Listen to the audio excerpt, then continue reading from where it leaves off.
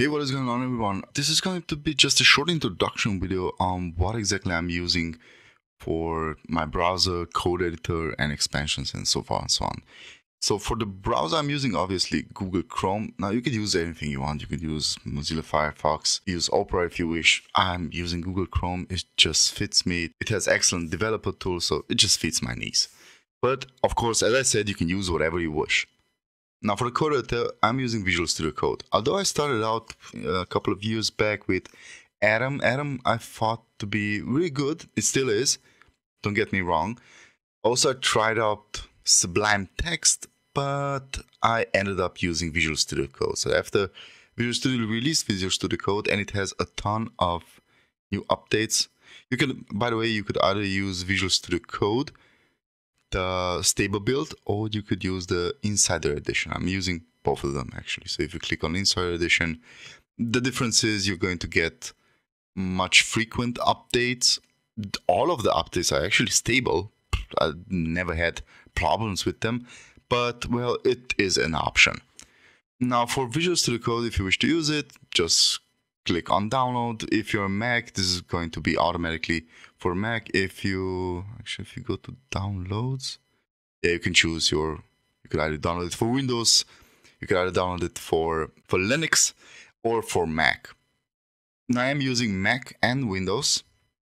Don't ask me why, I just do.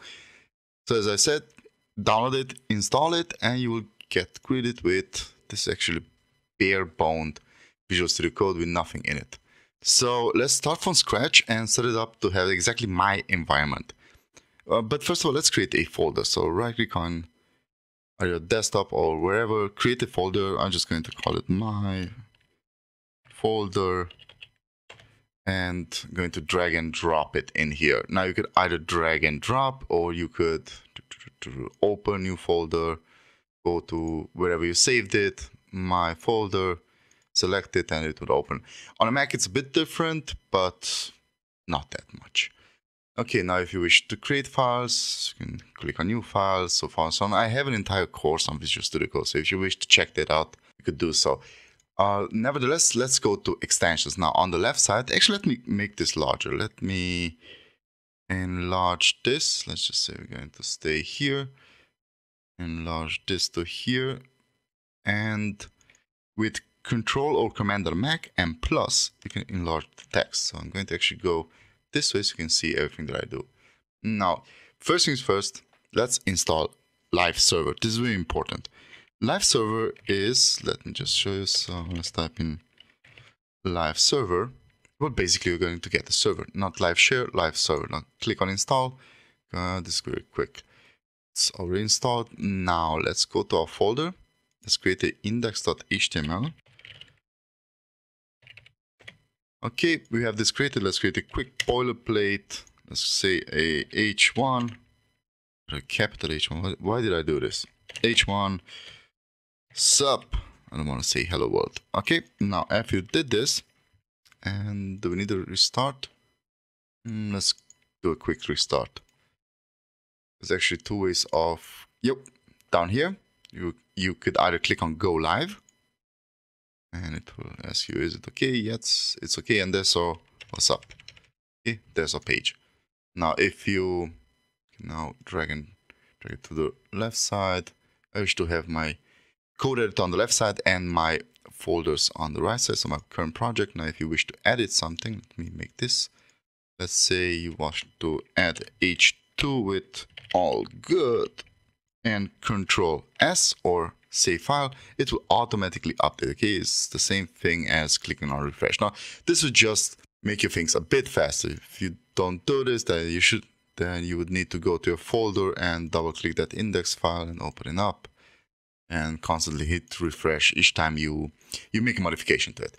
Okay, so this is our first extension. Now the next extension is for me extremely useful. Now you can see the way let me actually add the paragraph tag with lorem.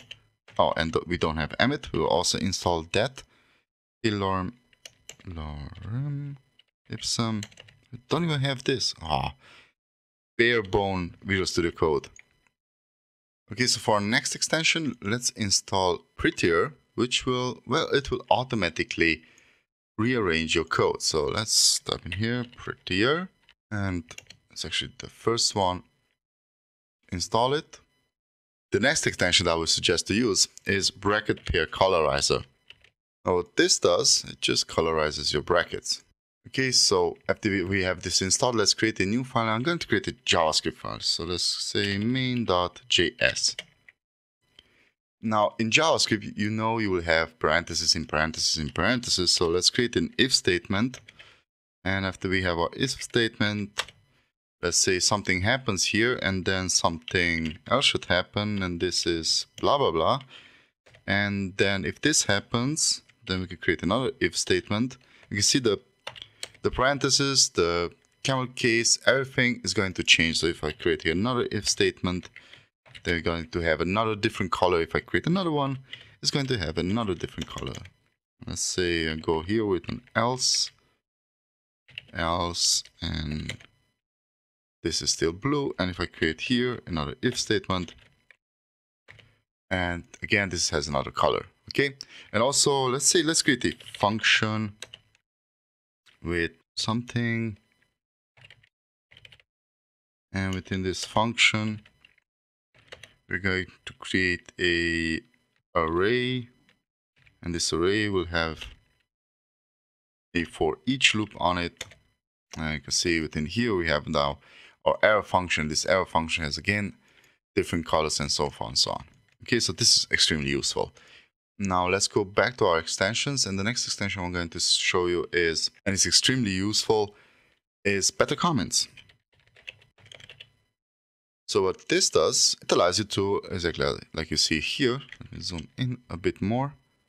This doesn't help. It allows you to create different types of comments. So if you create a comment with a star, it's going to be this light green, then exclamation bar is going to be red, question mark would be blue. If you type in to do, let me actually show you this. So let's say I'm going to create here a comment, and let's say comment. Now you go to the start, hit the star, it's going to change color. It's going to be lighter green. Exclamation mark is going to make it blue. Red, question mark is going to make it blue. And then if you type in to do, it's going to make it orange. Okay, so that's basically it. This is pretty helpful, believe me. Okay, that's basically it for the main setup. Let's see, did I forget anything? Now for snippets, you could also, let's go here and search for HTML and CSS support. This is very important. And the snippets. So let's go into our HTML, and let's say I'm doing an H1.